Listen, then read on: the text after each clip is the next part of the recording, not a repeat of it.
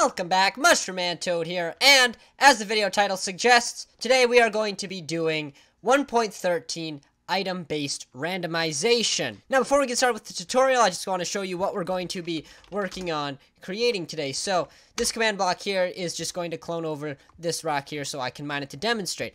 Now, what this chain of command blocks that we're about to work through does, is whenever you mine stone, there's a chance that you find some kind of ore inside of it. So, normally you're going to get cobblestone, but you see I've got a couple of nuggets there coming out.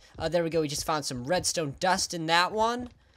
And just keep working our way around the rock here, getting some more cobblestone. There we go, here we have found, you can do custom items with this as well. So this is the copper ingot, and I'll be showing that off at the end, how you would work with something like that.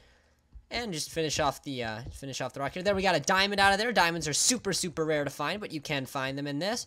And that is what we are going to be working through in this video. So if you learned something, don't forget to leave a like on the video, and do even consider subscribing if you're not already for more Minecrafty content every Monday, Wednesday, and Friday. Alright, so now let's work through these command blocks. Now I know since I don't want to just leave this one hanging here, this one will just give me saturation, and the reason I have that is just so while I'm mining I don't have to worry about eating. You don't need that for the command concept. This is the part we're going to be focused on. So as with these, there will be a black box on the screen right now with the command in it, so you don't have to pay super close attention to this black bar because that gets really, really hard to read when the commands are this long. So, first thing we're going to do is we're going to execute as every cobblestone, and then we're going to run an execute command. We're going to restore the result of the command. So whatever we're going to run here, it's going to store the result to the score of the entity we've selected. That would be the cobblestone. And it's going to store that to its score of rotation. And the command we're going to use is data get entity at s rotation 0. So that just means figure out which way the cobblestone is rotated and then store it to a scoreboard value called rotation. So you'll see if I just go scoreboard objectives set display sidebar rotation really quick here, you can see if I just shut off the rest of everything else that happens here. We throw a cobblestone on the ground, you'll see a rotation score that appears on the side, and that is purely randomized at the time of dropping the item. So now we've set that rotation score. Our next command is going to do tag every item that is a cobblestone with a rotation of 180 or greater. So that's about half the item. No, that is half the cobblestones that drop. And you're just going to add this tag, dropped. Now, dropped is going to be used for some other things, but the first thing we're going to use drop for is executing as every one that has the tag dropped. We're going to just give it an item tag. So this is actually stored to the items NBT. That'll be player dropped set to 1. We can then read that as an NBT in the inventory.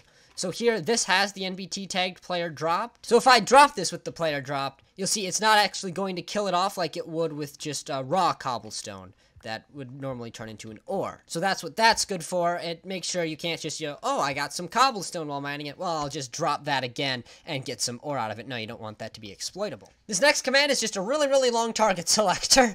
We're going to tag every cobblestone that does not yet have a tag called cobblestone and doesn't have the tag of dropped, meaning that it didn't have a rotation greater than 180, and it doesn't have the tag player dropped 1, so that means the player didn't drop it. Then we'll add the tag cobblestone. And what cobblestone is going to do is say, okay, this is a real cobblestone that he just got from mining a block of stone, and therefore has a chance of turning into an ore. And that is all the complicated stuff out of the way. The rest of this is super, super simple.